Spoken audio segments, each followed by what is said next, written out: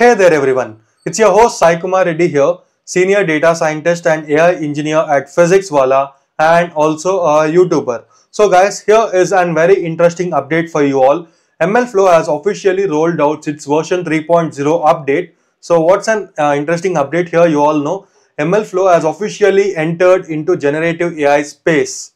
So previously, those who all don't know what actually is an MLflow. MLflow is an experiment tracking tool, an open source tool which is officially available on GitHub, and you have even their library as well. You can install it and you can track experiments. It was mainly used in traditional machine learning models. So if you're building a machine learning end-to-end pipeline, there you normally use MLflow to track the experiments and also to log the parameters and accuracy of the model, precision recall. If you want to log them, right, you can log them for a specific model, artifacts to store them, and in short, to do model registry, we use MLflow. But now with their version 3.0 update, they have officially entered into generative AI space where they provide deep observability and tracing. So there are totally four new open source tools which they have announced, or you can say four open source sections which they have included in their existing MLflow UI, where number one is deep observability and tracing, where it captures the entire workflow and also the prompt and retrievals, everything like an LLM calls, everything has been traced here.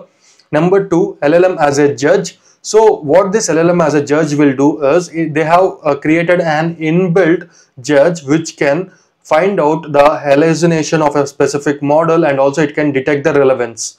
Prompt registry, you can also do versioning of a prompt, like you can create the prompt templates and you can version it and you can later reuse it as well. So that they have provided in their particular application or in UI right now.